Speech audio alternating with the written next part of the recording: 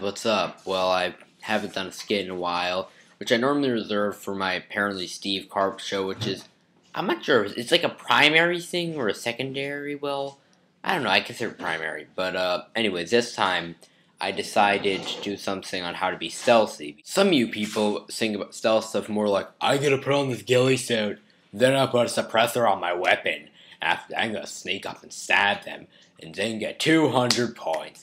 Well, I have some news for you. It's not Call of Duty. Not that you'll ever really have to do stealth, unless you're like joining the military or anything, but you're just my thing. Because some of you think you can be like a badass or something, trying to charge people and like destroy them all with a greatsword or whatever in your hand, but I'm going to show you what happens if you try doing that. One man against an army. Another victim, which is a never-ending decadence of this society. But there still be a difference. I always want to stand, I will bring them down. Nothing can stop me, for I have a will in my heart. Something to fight for. Until the corruption is destroyed in this society, I will not surrender. Charge!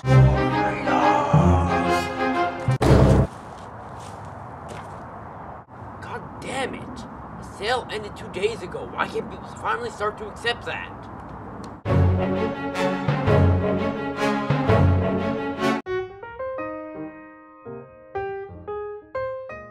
Closing on. Oh, first you have to be in prone, carefully moving. And then when you're open covered, stop, wait there for a while, and then start to move again.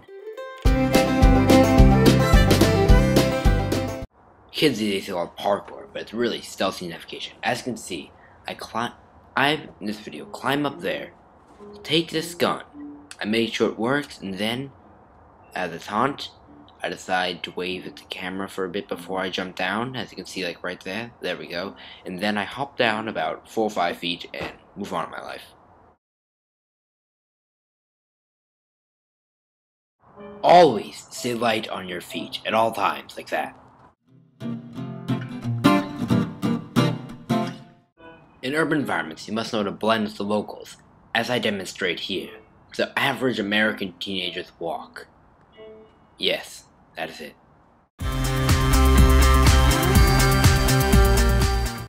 Always have an escape plan ready. As of here, the bicycle is conveniently set up for my taking. And then, while holding my recording device, otherwise you kids call it camera, I speedily make my escape. If you're wondering why it's a bike, I am 15. In 1 year, it would have been a car, but since I'm not patient to wait a year, it is a bike. And so now, I ride to wherever. I speedily get in a stealthy location, and then I plan to dispel the bike and proceed on foot. That is a thorough escape plan, my friends. Nothing can go wrong with that plan. Absolutely nothing. And so, if you follow these steps, you can perfectly succeed a stealth mission. Alright? So, well, that's pretty much my idea of a stealth. Hey, I'm an American teenager.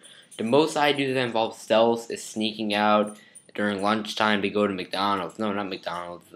Whatever convenience store chain happens to be nearby, you know? So, that's pretty much it. This is Random45678, aka Steve Karp, and he's signing out. Or is it Styve?